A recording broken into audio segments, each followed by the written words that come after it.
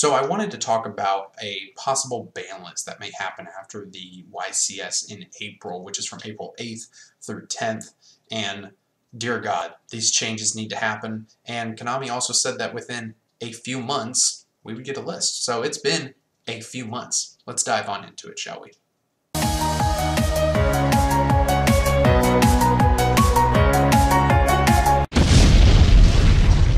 Be sure to smash the ever-living crap out of that subscribe button so that we can get to 700 and eventually 1,000 subscribers. We're only 15 subs away from 700, and I really would love to see that at 700, for God's sakes. I feel like I've been saying it for way too damn long. Smash it so we can get there. So, let's talk about a possible ban list. If you haven't seen my Jim Sterling video parody that I did where I took his Bethesda is Pathetic video and I slapped Konami's logo on it, one of the things I was bashing on was I took a screenshot of the ban list that said, or the part on the ban list that said the next update will be in a few months.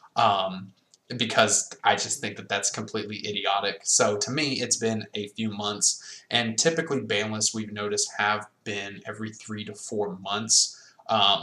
So it's safe to say that we will have a ban list at some point in April after the YCS, or if not, some point in May near the end of the regional season. So let's get some of the obvious things out of the way first. And I will say this, that beach hat right here, you're going to see me wearing this and riding my handboard if Anaconda and Mystic Mine get banned. Look, Anaconda and Mystic Mine, I was thinking about this earlier today. I feel like they have VFD syndrome, because if you look back at like VFD, for like 3 or 4 ban lists, people were saying VFD needs to be banned, VFD is toxic, it needs to be banned. Then we get a ban list that brings back 3 cards to 3, Necroz of Unicorn, Multi-Faker, and Ulti Canahawk, and people are just like, where the hell is VFD? Like, this is some baby back bullshit. I don't know what the hell Konami's thinking. I get that they want to push fusion mechanics, but especially with the Albaz structure deck just right around the corner, Anaconda needs to be hit. And the fact, too, keep in mind, that the card's not even at 1 at this point. It's still at 3. Think about that for a minute. You can play multiple copies if you're afraid of hand traps. You know, if you're playing like Dino FTK and for whatever reason you want to hit Anaconda, well, what if the opponent is playing multiple Anacondas? Now, obviously, 99% of players are not playing multiple Anacondas, but it's the fact that you have the ability to.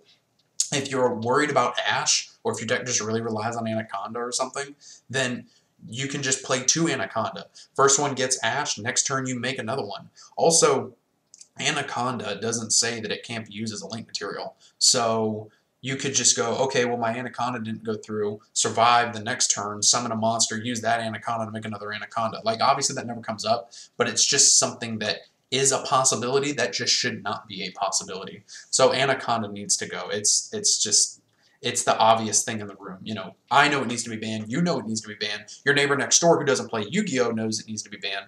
Ban the card. Next up, also, I have Mystic Mine. And don't worry, we're going to be talking about Scythe and Dagda in just a moment. But Mystic Mine, look, the card needs to be banned.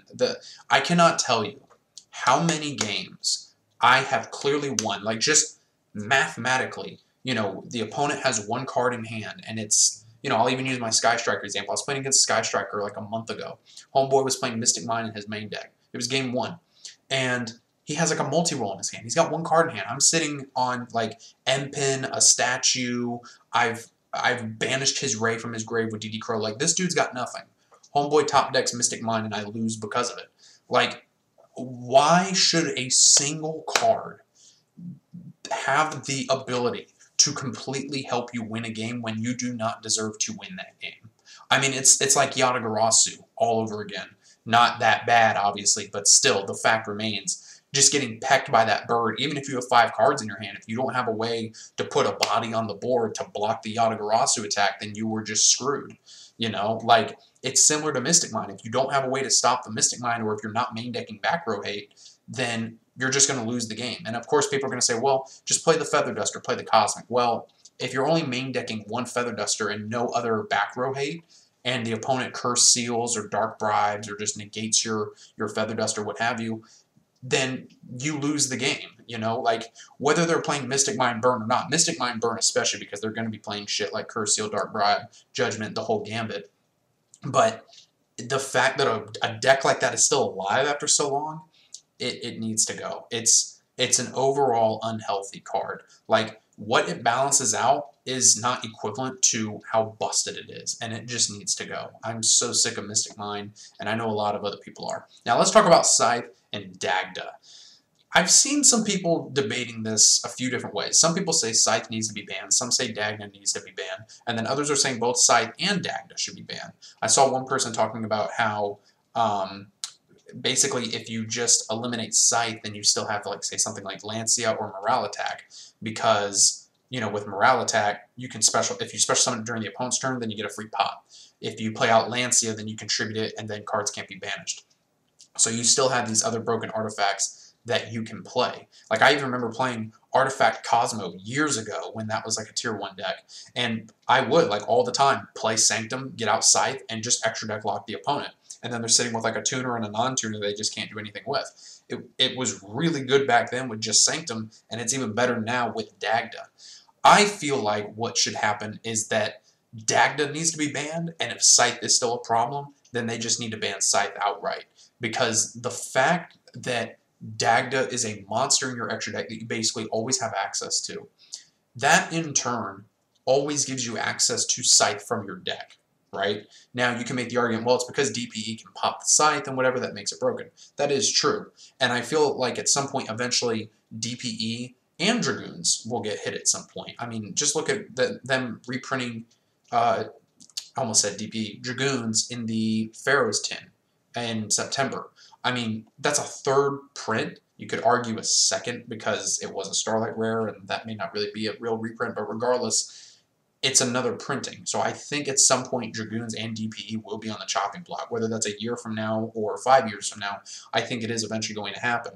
I don't feel like Scythe would be as much of a problem if DPE wasn't a card, but it is a card, and I think we can at least kind of neuter that a bit by eliminating stuff like Verte, eliminating stuff like Dagda, or even Scythe, and going from there. I don't think Sanctum is going to get hit. People are saying that Sanctum needs to be hit. I don't think that's going to happen. Someone gave me a hot take a few days ago and said Barrier Statue of the Stormwinds needs to be fucking hit. I don't know what they were smoking, because that's not happening. Flunderies is not that broken of a deck that Barrier Statue of the Stormwinds needs to be banned. It's a one-of, and, you know, at worst, depending on what deck you're playing, like, okay, you got to go to your battle phase and swing into the Barrier Statue, and then, you know, make your board there in main phase 2, but, I mean, okay, some builds are playing too, like I've been testing too, and I actually really like it, but Barrier Statue of the Stormwind's not getting banned. Just, please stop. That's really all I think is going to be banned. That's really all I think should be banned. When it comes to things being limited and semi-limited, I feel like the TCG may follow the OCG's route of hitting the Brave Engine, like putting Rite of Arameser and Water Enchantress to 2. I don't know if they're going to do that on this list or maybe the next list, because the Brave stuff is fairly new. It was just released in Grand Creators. But I think in some way, shape, or form, it needs to be touched.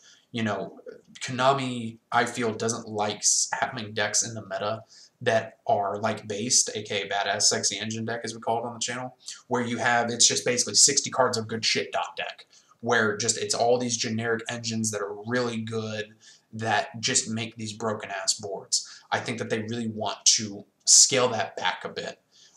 So I do think that we could see some sort of hit to the Brave Engine, either not on this list, definitely the next ban list that we would get within 3 to 4 months' time. I don't think that they're going to be hitting Albaz in any way. I don't feel like they're going to be hitting Alubar in any way. Like, the stuff is just too new. We can maybe see Nadir Servant go to 1, but I really don't think so, because it's not really being played all that much. It's not that much of a pressure of a card. I've seen people saying Skill Drain needs to go back to 1.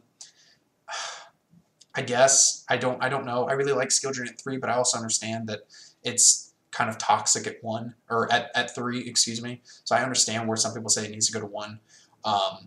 But other than that, I mean, once we kind of put these cards in some sort of box and get them banned or limited, whatever, what else really needs to be hit? I can't really think of anything that could be hit because it's fairly old and not so new. My little personal favorite would be to see Trickstar Light Stage come back to 3 and have Trickstar at full power, but I don't think that that's going to happen. The Dino FTK, that's now a thing. I think that we could see some sort of hit to that because, you know, an FTK gets discovered, Konami is pretty quick to eliminate it. I don't know if that means that they're going to hit Lithogasm and just re-ban it, or if they're going to just straight up ban Bish Balkan, because I was looking at a combo video today and I'm like, they bring out the Bish Balkan, all you got to do is Nibiru the thing. But of course, that goes back to the argument of, oh, just have the out. So these are just my thoughts on what could happen on the ban list. You know, with a deck like Based, it's kind of hard to hit it and talk about specific hits other than things like DPE and the Scythe Lock and what have you, just because that it plays so many generic things that it's like, you know, where are you going to hit it to really eliminate the deck as an issue? You know, like, I saw one guy saying you need to ban Rox Rose Dragon and ban Basil Rose Shoot or whatever it's called. And it's like, what? Like, hello? That's random. I guess another thing you could hit is like Black Garden, because that's been played in some builds. That's been played in some FTKs in the past. Black Garden's always been a ruling issue too. I don't know if they'd really do that though. That just seems really out of left field. But anyways, you guys, these are my thoughts. Please let me know in the comments below. Did I miss anything? Am I just completely, you know, blanking out on something that I'm just not thinking of at this point? I really tried to include a lot of the decks, and I think really just the big issues right now is the Adventure Engine, DPE, depending on your area of Yu-Gi-Oh! In the world, maybe Dragoons is a problem. And other than that, I mean, is there really any other issues in the meta right now? I mean, maybe they'll hit something like Prosperity or Extra because they hit Desires, but I don't know. That seems kind of hard to say. Anyways, thank you guys for watching. Thank you so much for all the support, and I will see you in the next video.